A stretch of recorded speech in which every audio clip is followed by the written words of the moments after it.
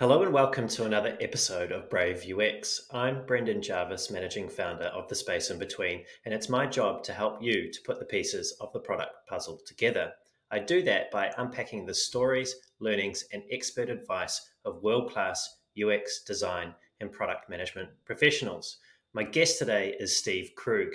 Yes, the Steve Krug, as in the one who wrote the world-famous UX book Don't Make Me Think, a common sense approach to web and mobile usability, which is now in its third edition and has sold over 600,000 copies in 20 languages.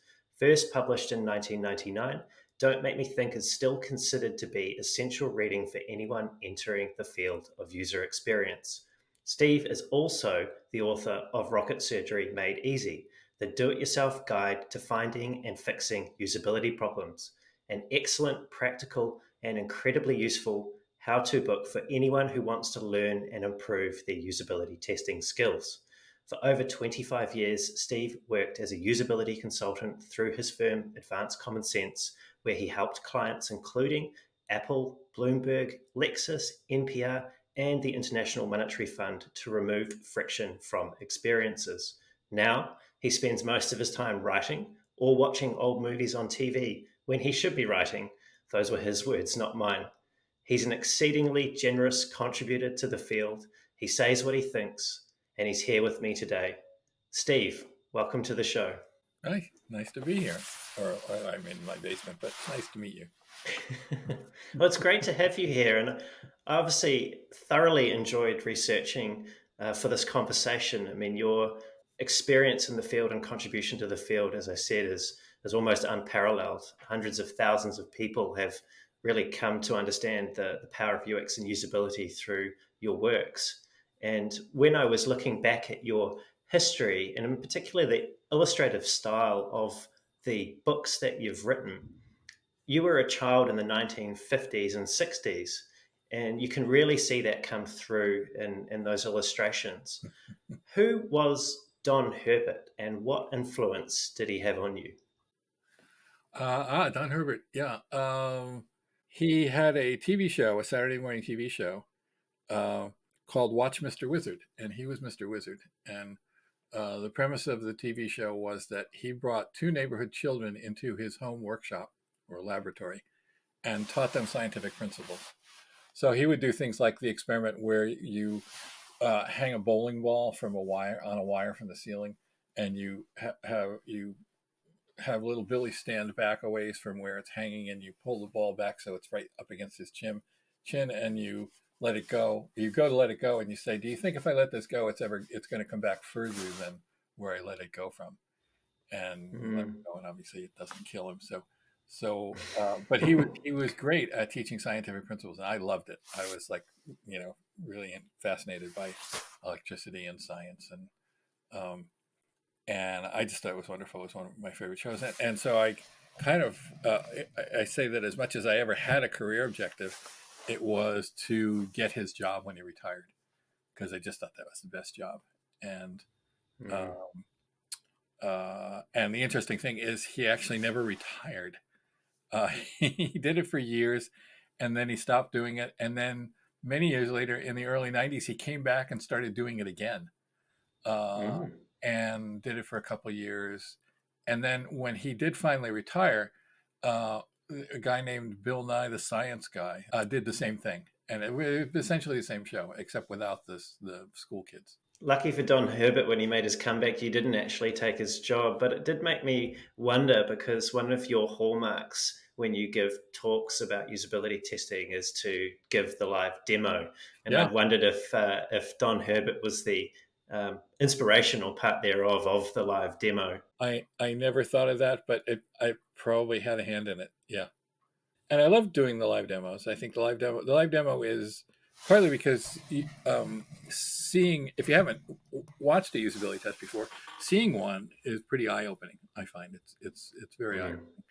And so it always seemed to me to be the best way to start off any talk about it, because you'd have people who hadn't seen one, and it's like you do a 10-minute usability test, and they're sitting there going, "Oh my God, that was like he didn't do anything, and yet You learned an enormous amount in 10 minutes about the thing that they were doing the demo test on. So it's very Yeah, you're effective. like Mr. Magician to them. It's sort of show not tell, right? Exactly.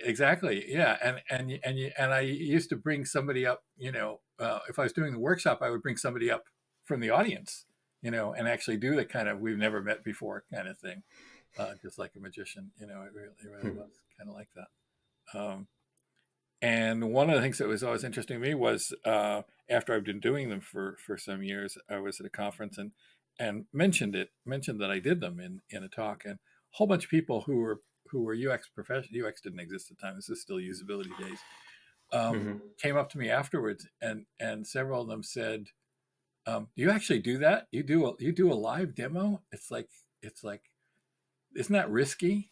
And I was like, "No, the lovely thing about it is it always works.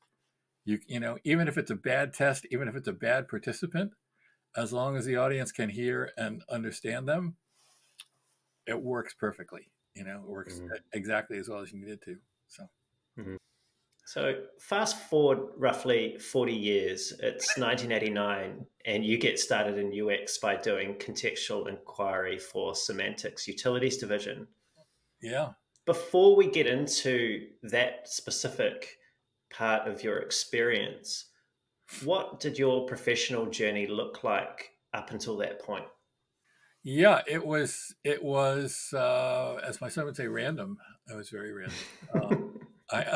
But it's not quite what he means by random.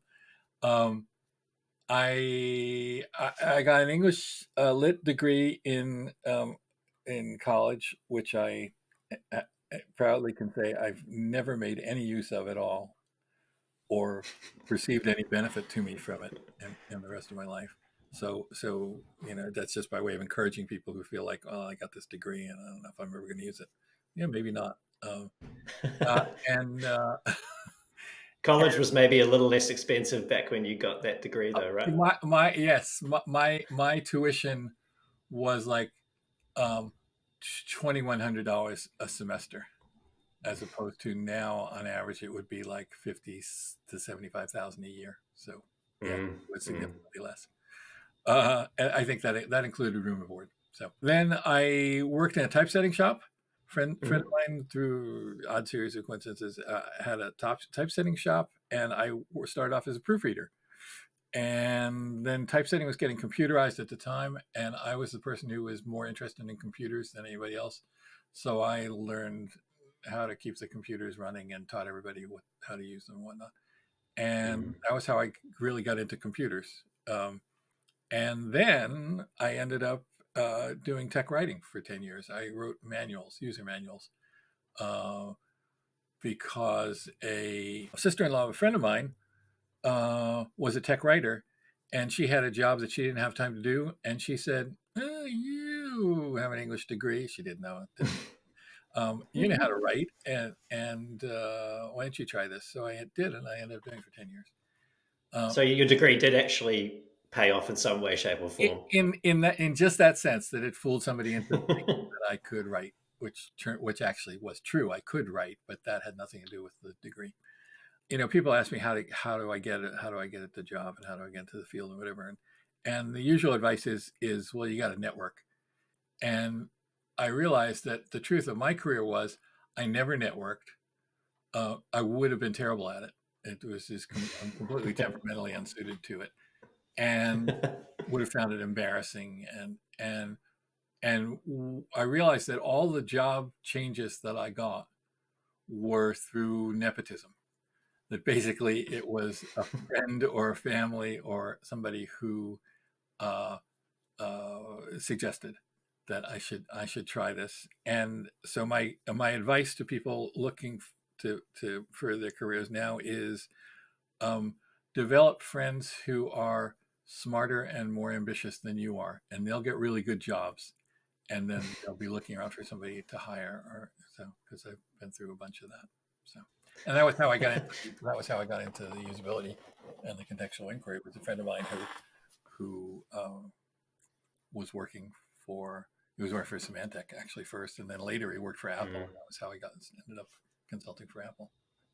So Never underestimate the power of a good group of friends. yeah, exactly. So you get to Semantic. It's 89. Yep. This is presumably your first foray into usability and UX.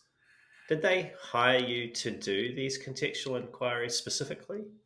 They did. I mean, my foray into UX had started actually with my last tech writing job, which was right before that, Mm-hmm. where the developers, who were these wonderful people who ended up eventually doing two other. That startup failed, but they eventually ended up doing two other startups that changed industries.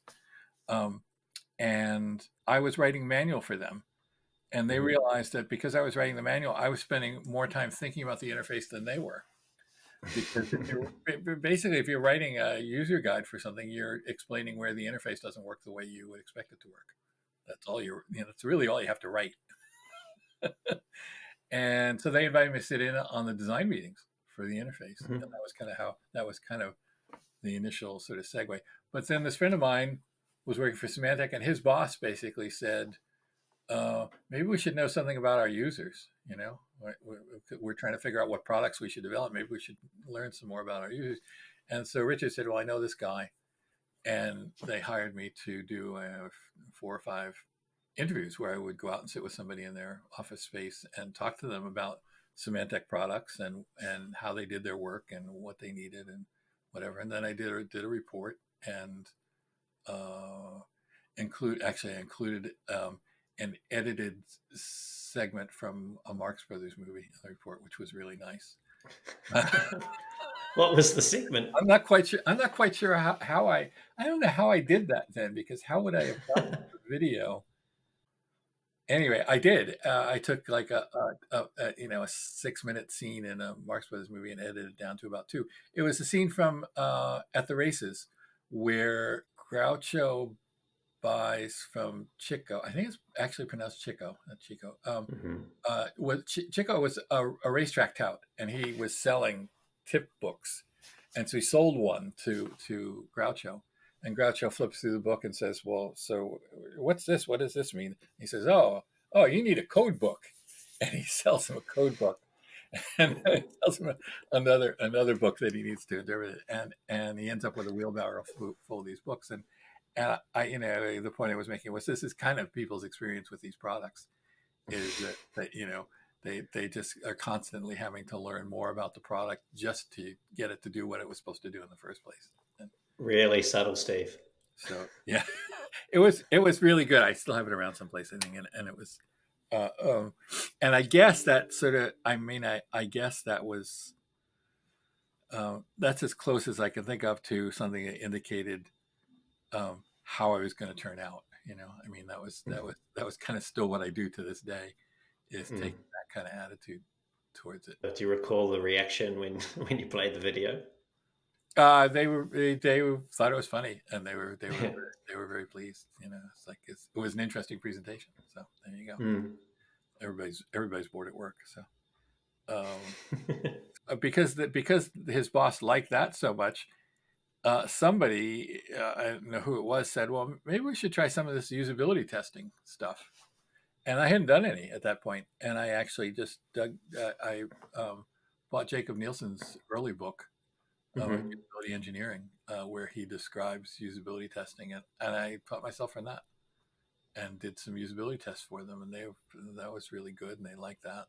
So then I became a consultant. Do you have a relationship with Jacob? I do. I haven't seen him for many years now. I mean, partly because, we would see each other at conferences. And Jacob, I went to the Usability Professionals Conference more often than Jacob. He didn't go every year. But when he was there, we would get together. And I have always enjoyed Jacob. I like Jacob. But I was indebted to him. I mean, I sort of learned what I knew from him, and he's obviously written tons of useful stuff about all of it. And the biggest difference was he was a high-end consultant and I wasn't. You were an aspiring high-end consultant. Well, I don't know if I aspired to be high-end consultant. I felt like that was always beyond me. You had to be able to go in and sell to business people to be a high end Hmm. consultant, and like networking, I sort of knew this was not in my uh, you know portfolio. I would not be good at doing that, and it would Hmm. require a completely different kind of confidence than I had. I had a lot of confidence in what I did, but I wouldn't have had confidence doing that. It would have been way too much stress. So. Hmm. Thinking about more recent times, I believe your son Harry studied user interface design at the grad program at Bentley in Boston. Um, How much yeah, UX really. Yeah, yeah. UX, yeah? Yeah, more How of much of a role did you play or your influence play in his decision to pursue that course of study? it. I would characterize it. I was shocked when he said he was interested in doing it. Uh, Why were you shocked? on the, I don't know. Would you want to do what your father did? I Mm, mean, maybe, but somehow it just never occurred to me that he would.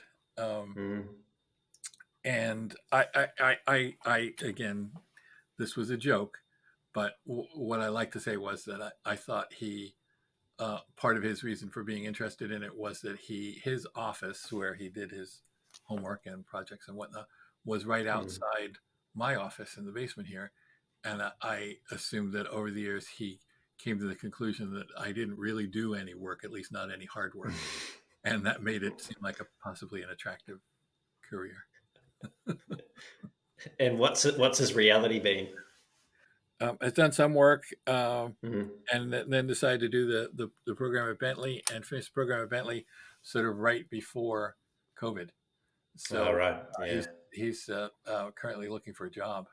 So, Well, if there are any UX hiring managers listening to the show yeah, today, if you yeah. want a Krug on the team, there's one that would be keen to hear from you. He's he's very he's very nice. He's very funny, and he's sharp as a tack. Um, and I would recommend him highly. Uh, No bias at all, but no, but I'm no, sure it's highly accurate. no bias intended. No, he's a great kid. So.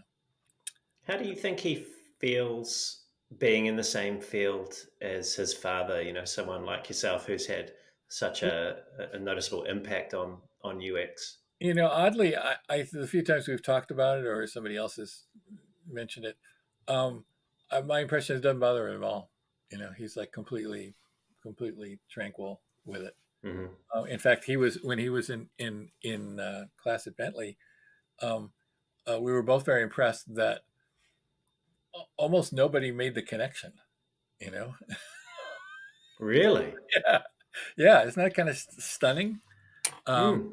I think it. I think it came up in one or two classes at some point. It came up, but yeah.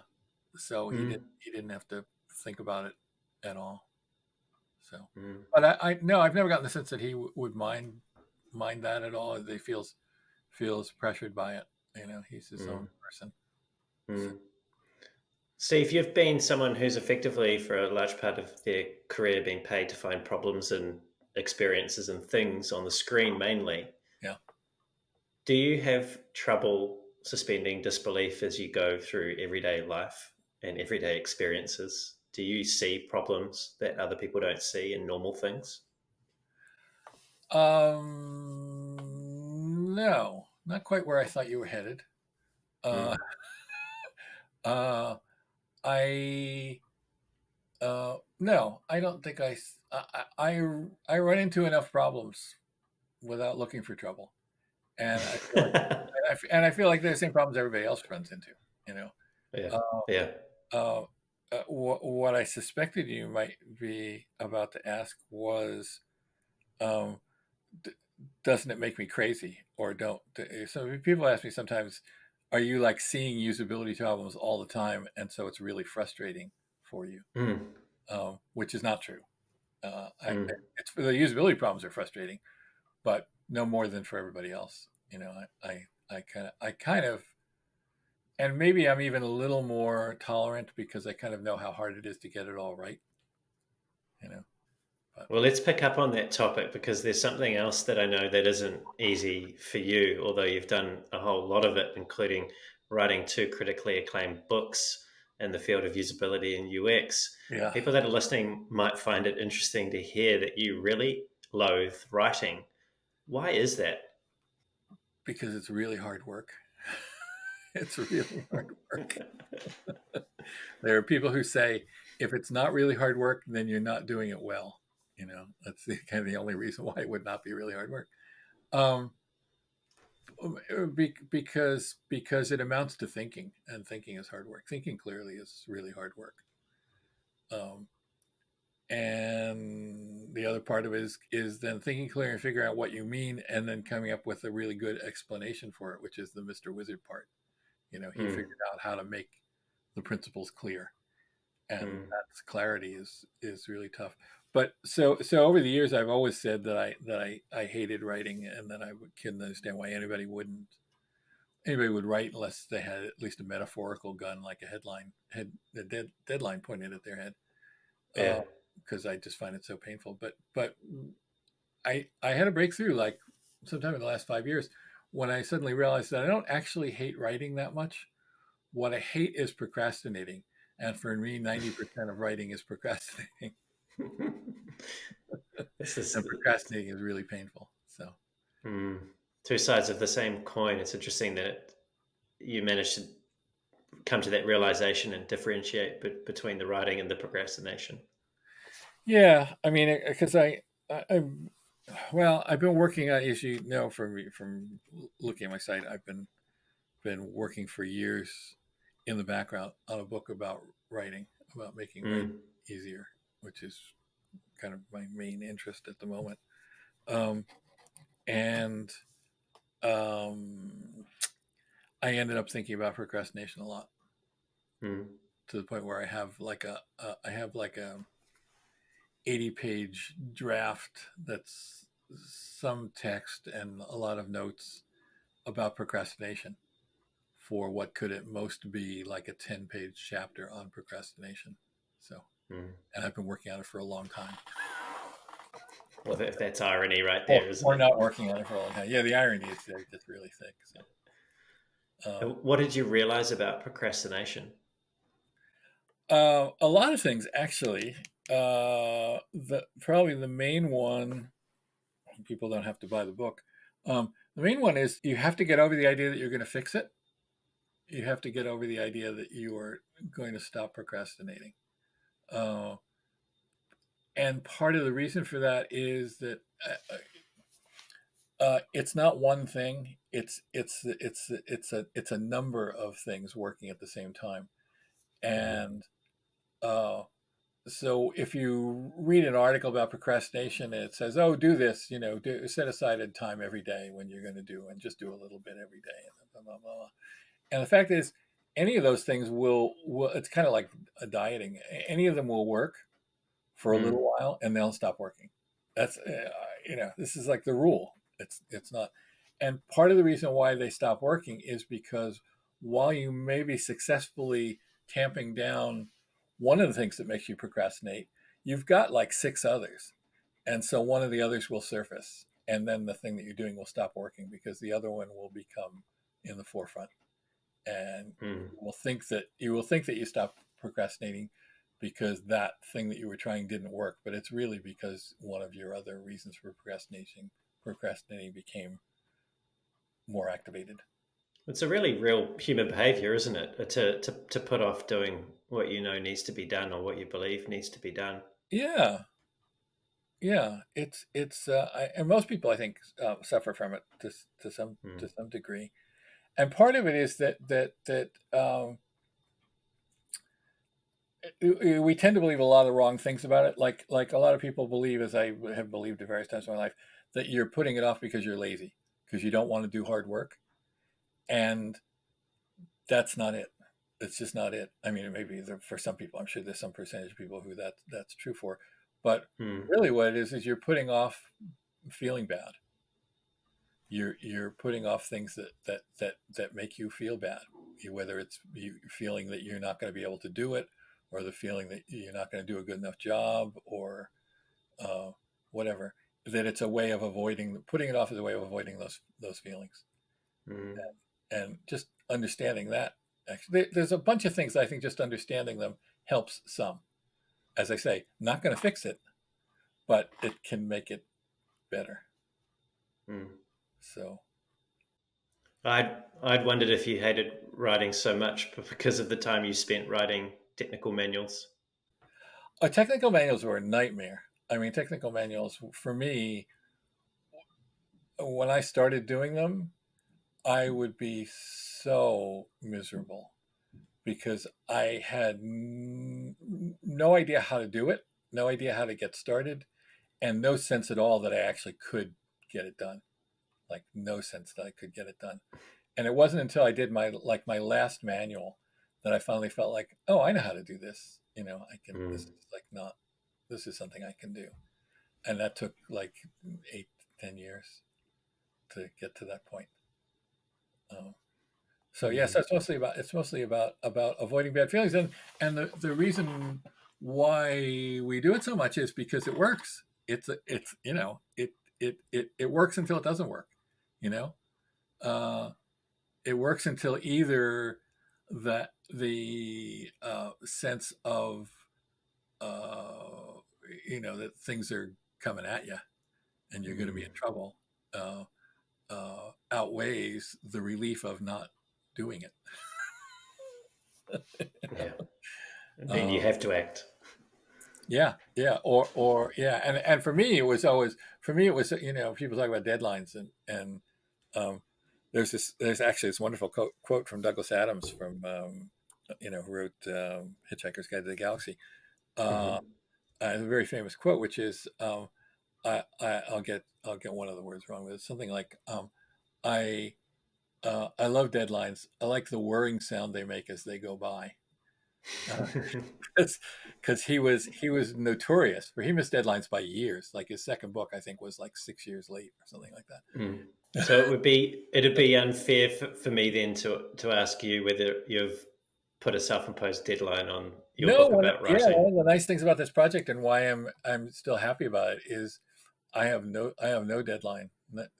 Sort of nobody else is involved. My self-imposed deadline is that I hope to get it done while I still have enough brain cells left to get it done. I think it would be a great book. I really am very enthused about it, and every time Mm. I go to work on it, I'm very enthused about it, which is kind of remarkable. Mm. Because I do. There's a part of me in my gut that really feels like, oh, this would be a really good book. So, Mm. of course, there's a huge distance between thinking it would be a really good book and having it written.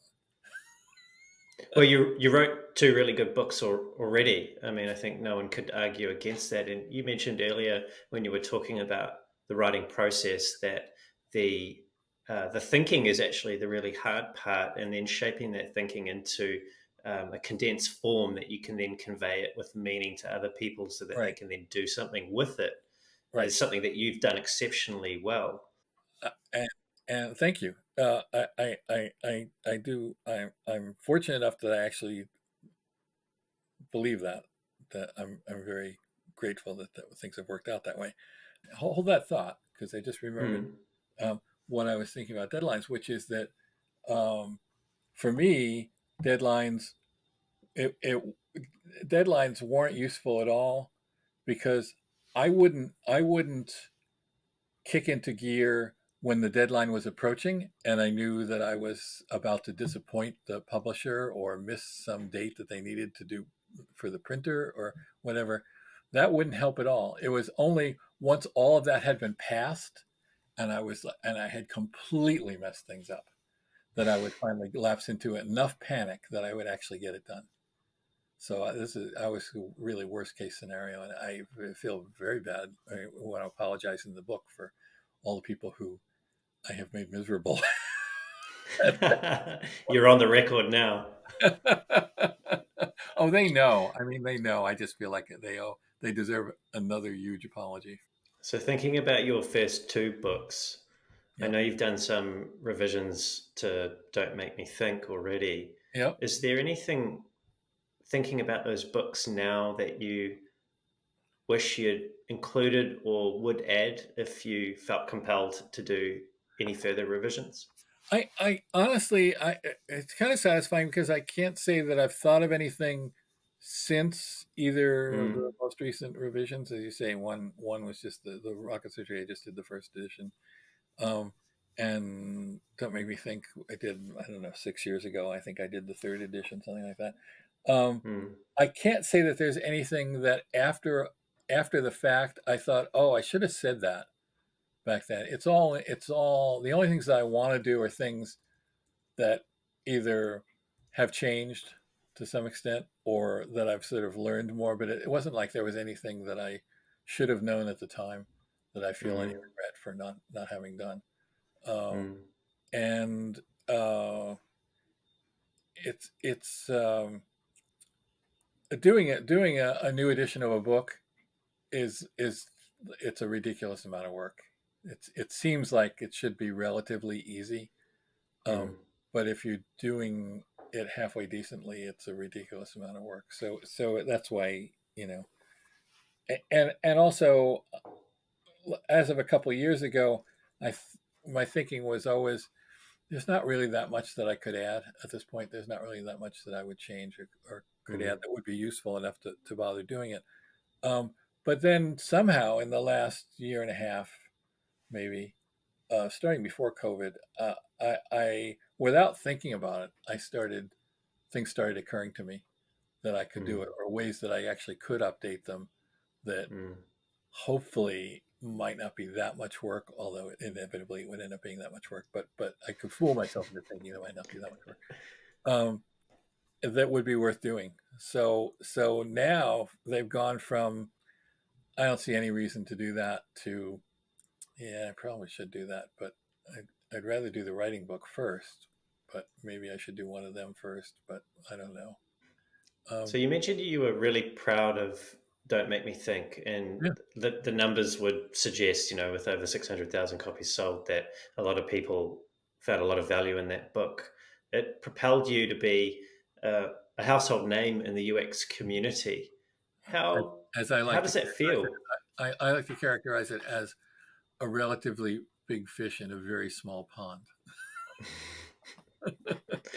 Well, better to be a relatively big fish in a small pond than a very small Oh fish in no, a large pond. it's wonderful. I highly recommend it. I mean, I think being a big fish in a huge pond is as we know, is probably a nightmare. You know, Mm, so this is probably the best of all possible worlds, where I have people sending me lovely email all the time, and it's like, mm, what more could you ask for? That's so cool. Unless it was like actually, you know, curing cancer or something. That would be better. That would be much better.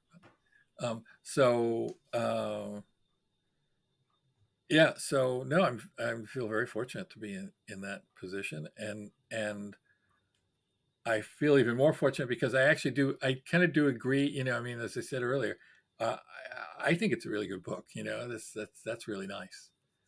There are mm, a lot of things about it that I like. Uh, Very much. Every once in a while, I'll go back and look at it and say, "Yeah, that was pretty mm. good." Yeah, they must feel really good. And I noticed in your dedications to the book, you obviously, in the first edition, Yeah, you dedicated it to your mother and father. And in yeah, the second edition, you dedicated it to your big brother, Phil. yeah. What, what influence did Phil have on your life when you were growing up? He tickled me a lot, like literally. The old big brother sits on you and tickles you. It's like that was. He was. I mean, it was great to have a brother. I must say, it was great to have a brother, and he was. Um, he was nice to me. You know. When he didn't have to be. I mean, I actually, my memory of myself as a kid is that I was a brat. I was like really annoying. I have checked this with some neighbor friends who said, no, not really. So I guess to some extent it's not true, um, but he was really good with me. He was really patient with me, and uh, that's huge. It's just Mm, huge. So, mm. and then he was also this incredibly decent person, you know. Uh, so that's always nice. It's nice to have people in your family who you think of as very decent. He was a legal services uh, attorney in Harlem. He worked in Harlem for almost all of his career, um, helping people not get evicted.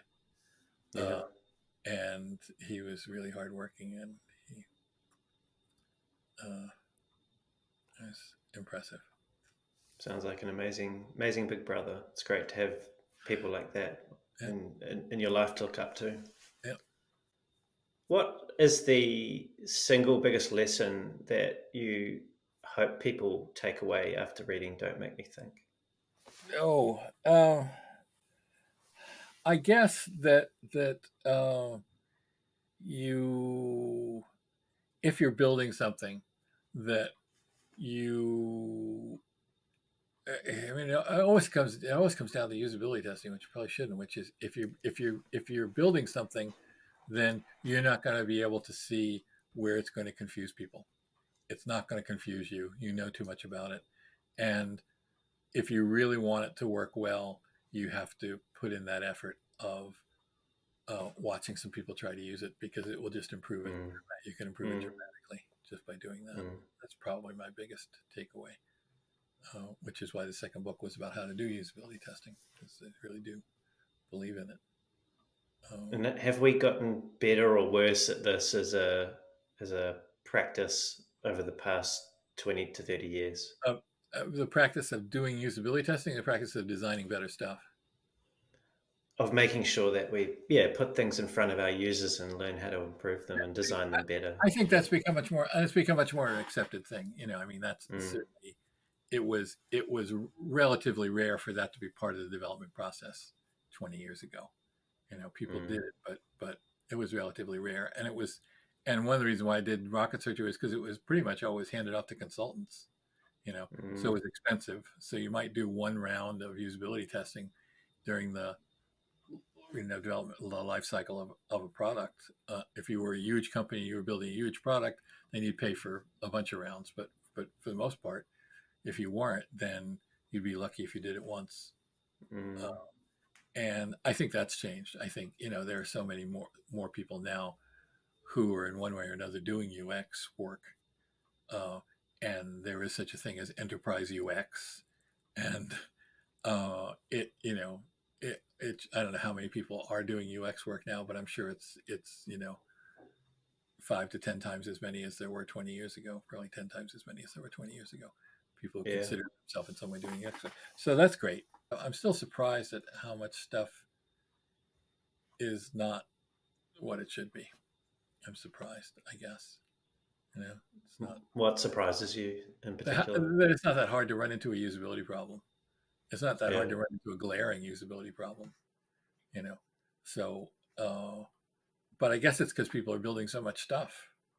You know, they're building far more stuff than they were 20 years ago. Have we seen the end of the usability consultant? Um, well, no, I mean they're called UX researchers now. Mm, They're called either it's become UX researchers and UX designers, and it's hard to say what that really means. And from my perspective, it kind of all changed with Steve Jobs and the iPhone and the other products to a certain extent, but that Steve Jobs proved that by doing UX work, you could make products better and sell more. And before that, I don't think that was a belief that people had. In fact, I always used to say I didn't think that was ever going to happen. I didn't think UX and usability was ever going to become a required line item, top level mm, line item in budgets, the way marketing or whatever. But now to a lot, pretty good extent, it has. It's like I don't mm, know any company of any size or even smaller companies that would think of partly due to the lean movement. I mean, that certainly didn't hurt either. But I think it started mm. with jobs. Basically, people said, "Oh, we got to get some of that stuff." They're making money with it. So, we often think about UX and usability as making people's lives better. And I believe firmly that 99% of practitioners in the field want to do that. But is there a dark side to usability and user experience? Oh, yeah. Th- I think people are under pressure to. This is one of the things I did talk about at some point years ago. Was I feel like it's one of the things that has happened to usability is that people are under pressure to use user research for purposes. That originally they were user advocates, and now they're Mm, being asked to use user research for things that are not in the user's interest. Uh, how do we shave another fraction of a percent of clicks off of this sort of whether it's in the user's interest or not. mm, And I feel like that's one of the things it's one of the unintended consequences when people say, oh well, UX stuff works.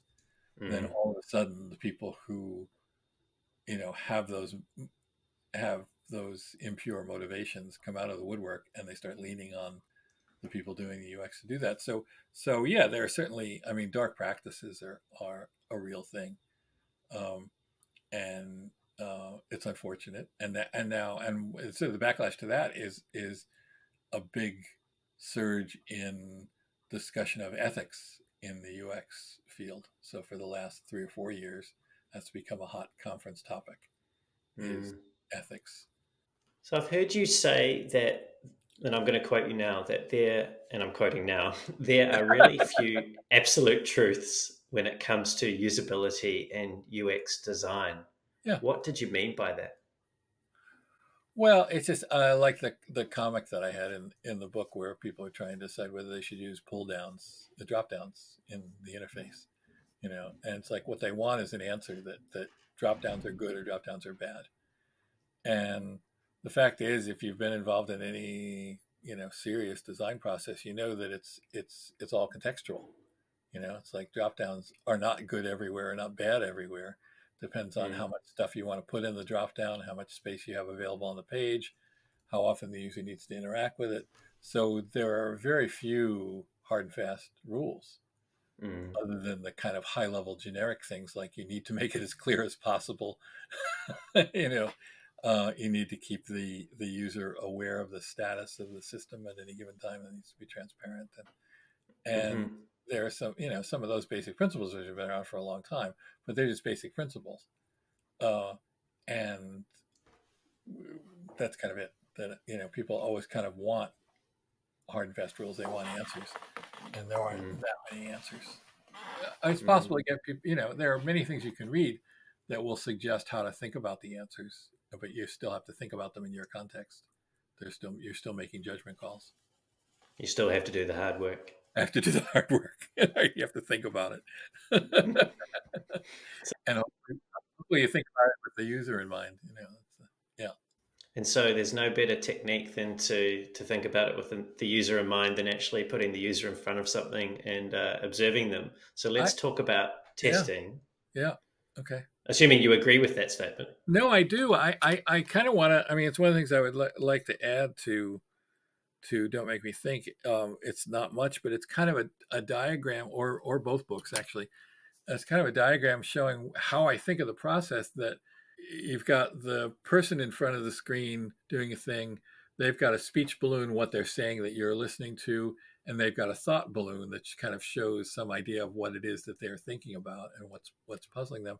But then there's also the people in the observation room, the people watching the user, and they've all got their own individual thought balloons, you know, and that basically they're all interpreting what they're hearing from the user differently based on they're filtering it through their experience, and Mm, you know that many of them will be useful. That's what you want. You want the whole team to be observing somebody actually having the experience, and then filtering it through their understanding of, well, what can we do technologically, or what's the history of this, or you know all of those things. mm, So uh, You don't. That's why the old model of, well, we have a consultant come in and run the test, and then they write a report and they draw conclusions, is pretty lame. Mm, It doesn't really serve that same purpose of drawing on all the group experience. mm. So, but People that I talk to, practitioners and myself included, sometimes have difficulty convincing people that aren't core to the product to spectate or observe the tests. right. Short of compulsion, how do you get people? How do you get people in the room? Compulsion's always good if you can manage it, but I guess I am probably I don't know if I'm unrealistically optimistic about this. I kind of think that if you can trick people into the room, then they will get it. They will understand the value of it. That it's mostly people who haven't done it before, who Mm, who do not perceive the value in actually spending any time doing it.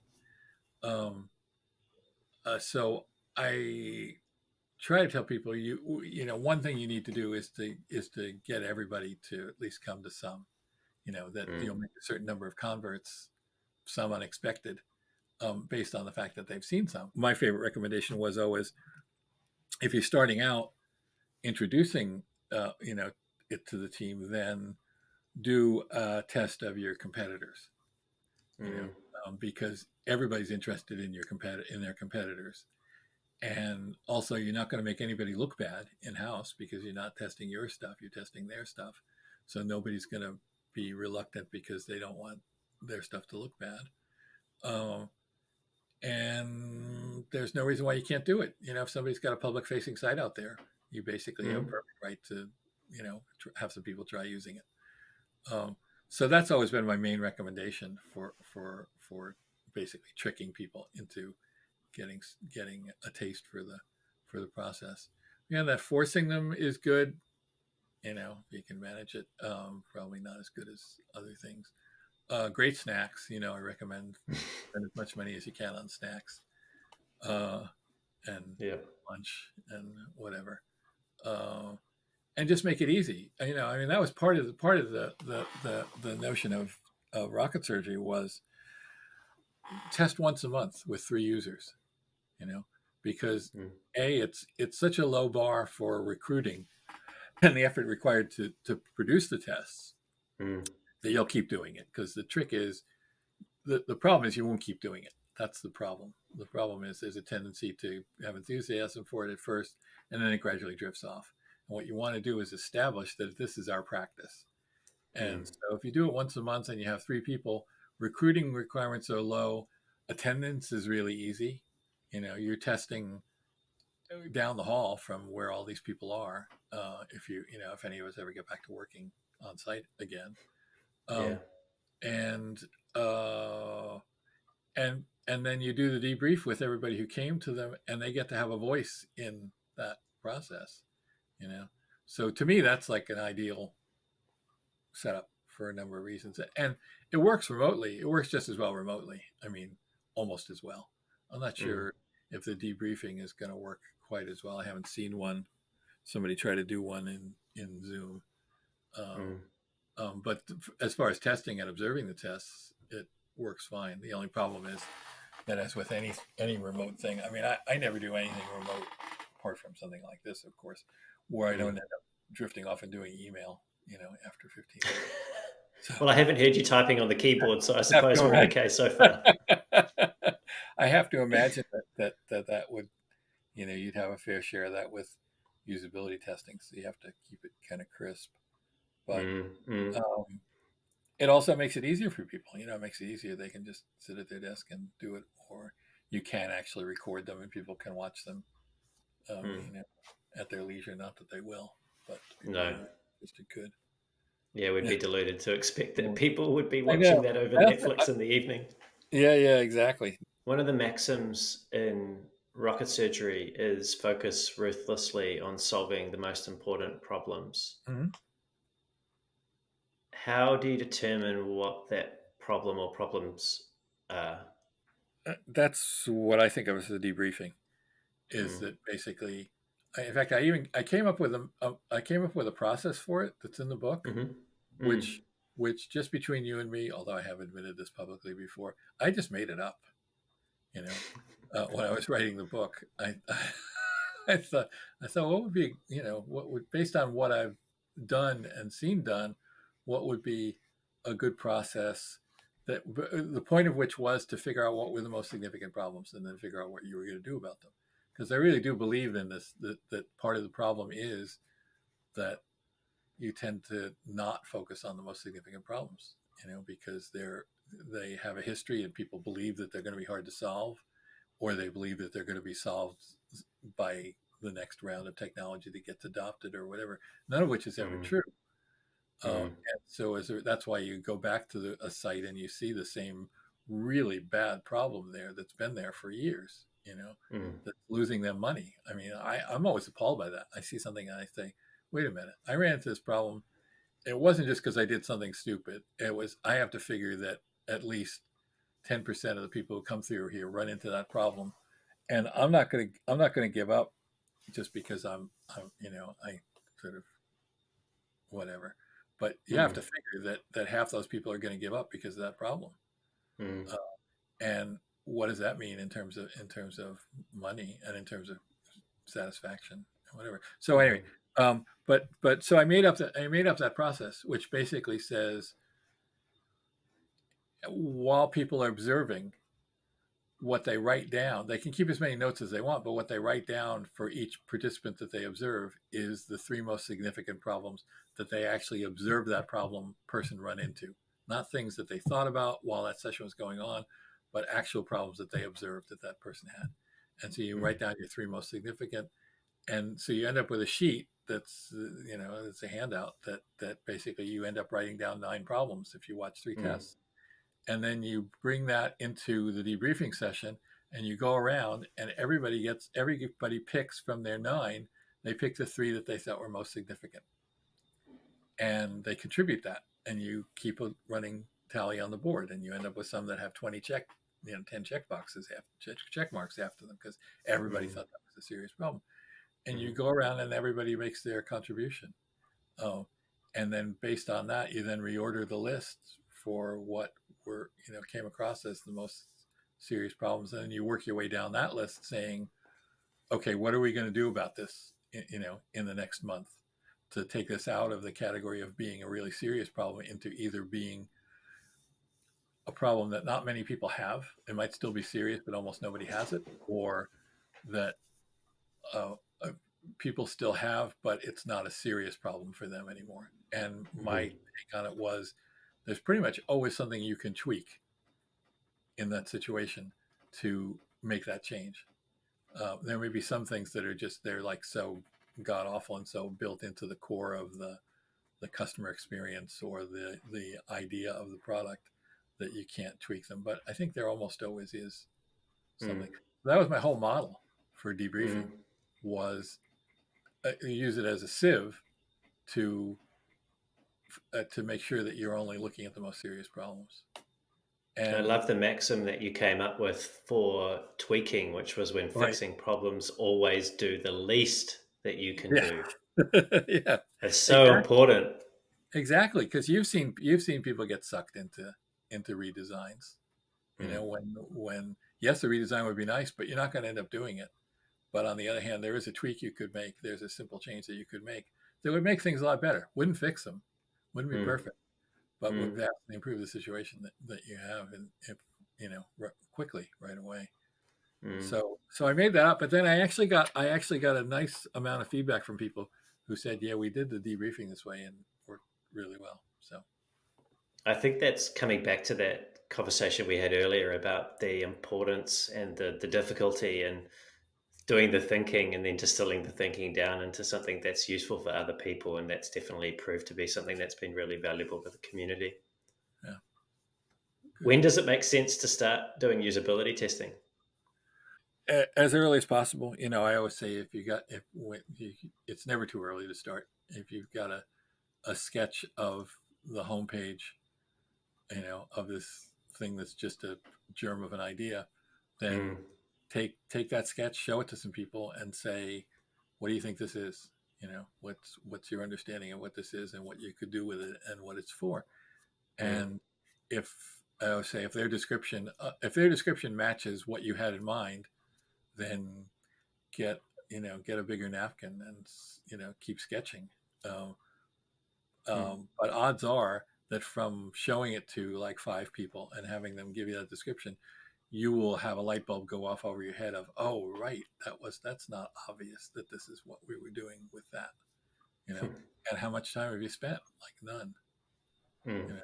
And Jacob Nielsen pointed out, he made the case years ago about, and he ran the numbers for how much it costs to make changes later in the process as opposed to earlier in the process, and it's ridiculous. It's purely logarithmic in Mm. terms of It's if you can. something that business people will understand.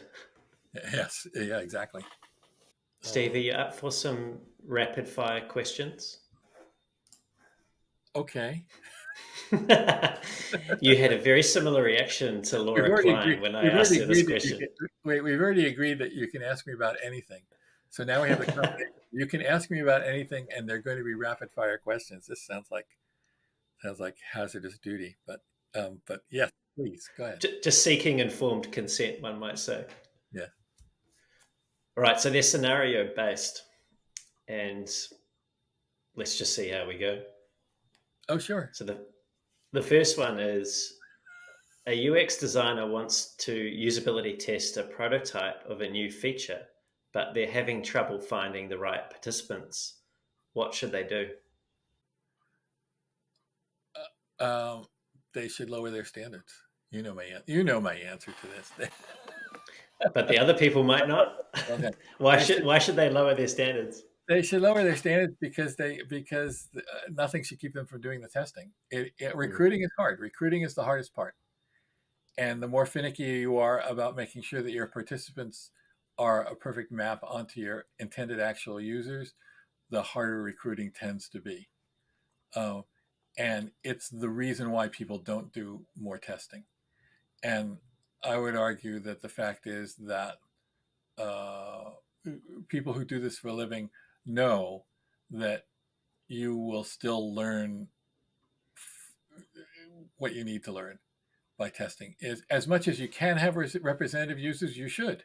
But there's nothing wrong with having a mix of people who are representative users and people who are just spoon-fed the information that they need to know that representative users would know that they don't know. It's nothing wrong with giving them clues, with telling them, here's what you want to do, here's what this thing typically costs. You can spoon feed them whatever you need to spoon feed them. But that the fact is that the interface and the user experience should be so clear that even people who don't have the domain knowledge should be able to figure it out in most cases. And where there are cases where your people who aren't your intended audience can't figure it out, then you just do the thought experiment where you say, well, did they have a hard time not getting this because they were not actual users or because it's just confusing? And I would argue you can always answer that question really easily as long as you ask it. So there's nothing, and one of the things I did in Rocket Surgery that I really liked was I had an FAQ at the end of each chapter. Which turns out to be a wonderful writing device, because inevitably, if you're writing something nonfiction like that, you end up with stuff that you can't quite fit in, and you're going to have to really work hard to come up with a rhetorical flow that will allow you to cover this point. But on the other hand, if you have an FAQ at the end of the chapter, you just throw it there. It doesn't matter. You don't have to go through all that writing struggle. But one of them was basically, you're only testing 3 people, so it's not statistically significant. And my answer was, yep. If somebody asks you that, somebody's going to ask you and say, well, it's not statistically significant. And your answer should be, yep, absolutely. We're testing 3. No point in even gathering statistics. But the fact is, people have been doing this for years and it works. It gets you the insights that you need, end of explanation. And sort of the same thing with representative users. Is it just works, I mean, come and watch some and you'll see that it works. Yeah 100%. But the main thing is that you want to make the recruiting easier. You want to, because the difficulty of recruiting is what will make you stop doing it. So then you've stopped. So there Yeah. you're dead. So important. Yeah, very important. These are all softballs, as we would say over here, aren't they? They're like slow pitches. I was expecting to be tricked. Go Well, I ahead. wouldn't do that to you. I wouldn't do that to you, I know Steve. you would. I know you would. So, number two, you're working on a non screen based experience. In Okay. this case, it's one that relies on speech as input. How should you approach evaluating its usability? My problem is I have a hard time seeing how any, and I would have to, if I did do a third edition of Don't Make Me Think, I would have to talk about UX in these different modalities. And that was one of the things that suddenly light bulb went over my head. And I figured out how to do that without spending years doing it. But for me, my problem is, and I'm probably overemphasize this. I'm probably biased, but I don't think there's that much difference. Mm, If it's a speech interface, basically you come up with a task for them to do, and you have them do the task. And at the same time that they do the task, they do think aloud and they comment on what it was that they were trying to do and what they were thinking about, and how, and their reaction to what the response was from the system. That's it. I just don't mm, see a difference in most of these modalities. mm. Yeah, why make it more complicated than it has to be? It works. Observation's powerful. You're trying to get the same thing. You're trying to get them to share their thought process. You're trying to get them to do Mm, the thing and share their thought process, and from that's how you get the insights. mm. I don't know. I, like I say, I may be biased, but it's just always struck me that way. So I Are am you ready biased for? on that. Yes, It's okay to be biased as long as you know that that's the case. exactly. Are you ready for softball number three? Yes, please. Okay. You're a UX researcher in charge of usability testing of a product. How should you think about your role within the wider team? Okay, and people are spending a ton of time talking about that now, because so many teams now have UX people, and they're trying to figure out. Partly, they're going through the whole land grab thing of trying to figure out, well, who actually gets to make the decisions here? Are the UX people allowed to tell us how it has to be designed, or are we telling them? And that, unfortunately, that hasn't changed. It's still going on. In fact, probably becoming more intense because now the UX people actually have a seat at the table, Mm. and design has become such a freaking sloppy term these days. It's like, is everybody a designer? Is nobody a designer? I think those are the two options. You can Um, thank 3M for that.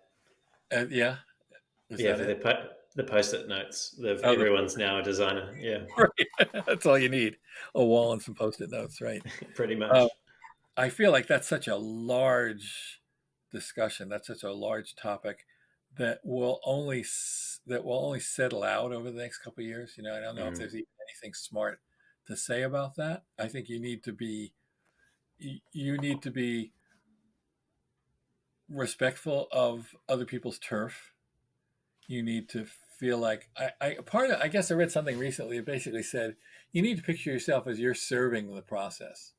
You're serving the Mm. need as a UX researcher, you're serving the needs of the designers and the developers, and it's best to view it that way.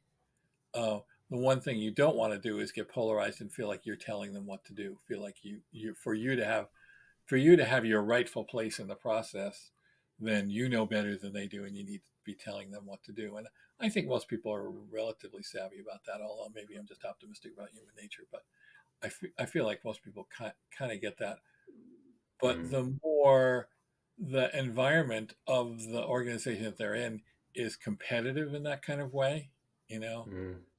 the more you're going to tend to slip. The more you're going to feel the need to assert yourself and assert the fact that you have value and um, whatever. But I think the way you assert that you have value is by supporting these other people and by making it clear that what you're there to do is to provide them with insights that Mm. will make their work better. Mm. You know, Mm. that's but on the other hand, these are all people, and it's going to be messy. So, um, I don't know. I guess I don't feel. I guess I don't feel like the. I feel like everybody's looking to say, well, what should management be doing to define these roles so that it works? And I feel Mm. like that's kind of not going to work. You know, it's like defining the roles is going to make some people feel like they've been curtailed, and other people feel more entitled. And I feel like you need to create an atmosphere in which people understand that everybody's making contributions, and that the UX researchers are not there to cut off the designers at the knees, and you know Yeah. Mm. whatever. But again, I I don't have to do that. You know, I mean, this is really easy. I'm just sitting in my basement, so I'm glad I don't have to. I'm glad I don't have to handle any of that or manage any of that. So, sitting in your basement, I'm about to pitch you the fourth and final rapid fire before we bring the show down to a close. So, this is where your organization is early on in their UX journey, and you're Mm-hmm. trying to get the stakeholders, the important ones, to see the value of usability testing, but it seems to be falling on deaf ears. What do you do? Um, well, I already told you my favorite, which is trick them into coming, is do the competitor testing, Yeah. and trick them into coming, and and seeing how well the process works at sort of no cost to them on topic that's of great interest to them, their competitors. Just getting them in the room somehow. I feel like you're either people are going to see the value in it and become converts, or they're not. Mm. You know, Yeah, some people, doesn't matter what they see, they still won't believe. right? Mm. Right. It's very hard to change people's minds if they don't want to be changed. I think it's very hard to change people's minds about anything. Mm. Yeah. I think people change their mind very rarely, very rarely. It's Mm. my That's experience. why it's so important to find the allies that do believe and build your practice Yeah, around yeah, that. there you go. Mm. So, bringing the show down to a close, don't feel constrained by the realm of technology in this question, but what do you see as the greatest usability challenge that we are facing as a society? Good question. The usability challenge. See, the problem is when you think about a challenge, I come right back to uh, I definitely shouldn't say this. I always say something against my own interest in any. Uh, but I feel like I feel like social media has been nothing but bad. I feel like social media has, yes, there are upsides and benefits to social media and things that you can point to where it has in some ways improved people's lives. I feel like the net is minus 1,000%. I feel like it's caused more uh, bad effect in society than almost anything in many years. And I mean, I'm biased because I live in the United States, and we like practically lost our country because Mm. of social media. No question. I mean, there couldn't have been a Mm. Trump without social media. Anything that improves that, I guess. So it's not, so that's it doesn't answer your usability question. In terms of usability, I mean, we have an example right here where um, distribution of vaccines.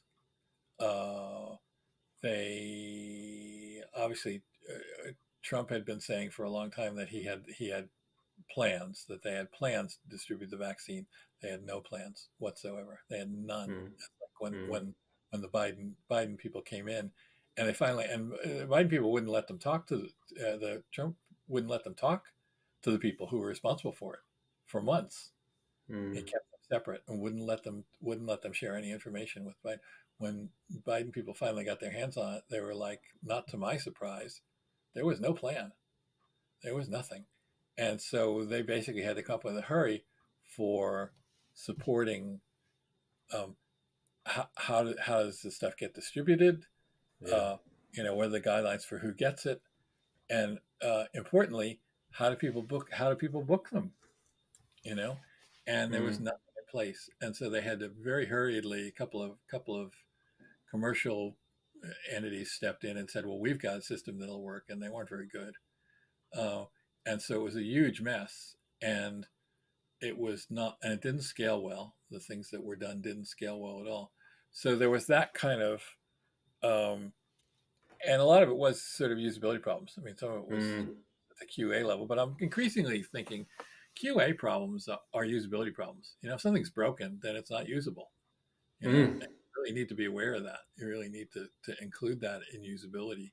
So it's been disturbing to me that that caused people so much havoc. You've had people who were uh, in groups that were supposed to be able to get vaccinations at a given point in time, who qualified for it. They were 75 and older or whatever, Mm. and they went online to try and sign up, and they ran into just horrible usability problems. So it just that Mm. stuff was broken and that they get disconnected. But there were basic things like you would go in and enter all this information about you'd go in, you'd find an appointment that was available, you'd enter all the information that you needed to register for it, and then you would click on submit, and that slot was gone. And then you would have to re-enter that information again about yourself Mm. each time. This is not this is not rocket surgery. That those systems should have been storing that information. Uh, and it made a horrible experience, which is compounded by the fact that a lot of the people who were trying to do it were over 75. Mm. Mm. Or their relatives were trying to do it remotely for their relatives who were over 75. I guess that kind of thing. I'm not sure what the category is for that. Uh, Mm. It's a I, meta level, really, isn't it? it is. It's It something is. that affects everybody. And it's also related to uh, health events, massive public events, public needs. You know, uh, Mm. that uh, there we should be better at that. Are you up for playing a quick game? But okay, You're gonna ask me for my favorite curse word. Is it that game? Well, it does involve words, and there may be curses just depending on what I ask you. This game's pretty simple. It's called "What's the first word that comes to mind?" Oh And yeah. it can be more than one word. It could be a sentence. It doesn't really matter, but just the first thing that comes to mind. So I've Okay. got I three. did one of these last week, so I'm ready to go. Okay, excellent. I'll use the same words in the same order, regardless of That's cheating, Steve. what. So I've got Well, three words. I don't think I get a passing grade. So, but okay, yes, yeah, go ahead. The first word is writing. Hard, still hard, Mm. Second hard. second words, road to nowhere. Road to Nowhere. David Byrne, actually, and there's a story behind that, which is there's a Talking Heads song uh, called "We're on the Road to Nowhere," Mm. and it was actually the song that my wife and I used as the recessional at our wedding. Much I to the love it. It's such a amusement, great story. amusement of some relatives. But if you look up the song lyric, the lyric is actually perfect. We know where we're going. We don't we don't know where we're going. We know where we've been. Blah blah blah. Anyway, so yes, Road to Nowhere. I love it that was your recessional. It's brilliant. Yeah. And the last word is boxfish. Beautiful, beautiful. Boxfish are they're charming. There are We'll put a many. link to an image of a There are many. boxfish in the show Yeah, notes. yeah. There are many endearing animals, but boxfish are just great. Thinking about your experiences in this field, Steve, if you could share one bit of wisdom with all of the people who are studying and working in UX today, what would you say to them? I would say it's really interesting work. It remains really interesting work. Everybody I know who's been doing it forever, professionally, they like they never get bored with it, uh, and uh, and compared to real work, it's pretty easy. So I guess I highly recommend it. It'll it'll um, it'll retain your interest. So true. Steve, this has been a wonderful conversation. Thank you for so generously sharing your knowledge and experiences with the UX community and for all of your contributions to it over the past 30 years. Thanks. It's very nice. I appreciate it. I'm glad you asked, and um, maybe I'll see you in Auckland someday. I don't know, I hope 20. so. I don't know about 20-hour air trips anymore. I'm kind of. We'll just beam you in via Zoom. Oh, there you go. Or right, or if is it Musk who's doing the tunnel thing? Maybe it'll Oh, be yeah, I like think it is. Yeah, under the yeah. yeah. Look, you've played such an important role in shaping the way that hundreds of thousands of people think about UX and the importance of usability. So, really huge thanks to you for persevering through the agony of writing and Yeah. sharing your gifts with us and the world. Oh, thank you again. Very nice. I appreciate it. Steve, if people want to find out more about you and what you're up to, what is the best way for them to do that? They can follow me on Twitter at s krug. Although I don't tweet very much because I like people who don't tweet very much. Uh, or they can check my website at either stevekrug.com or sensible.com. Thanks, Steve. And to everyone who's tuned in, it's been great to have you here as well. Everything we've covered, including where to find Steve, plus any of the resources that we've mentioned, including a picture of a boxfish, will be posted in the show notes on YouTube. If you've enjoyed the show and you want to hear more great conversations like this with world-class leaders in design, UX, and product, don't forget to leave us a review and subscribe. And until next time, keep being brave.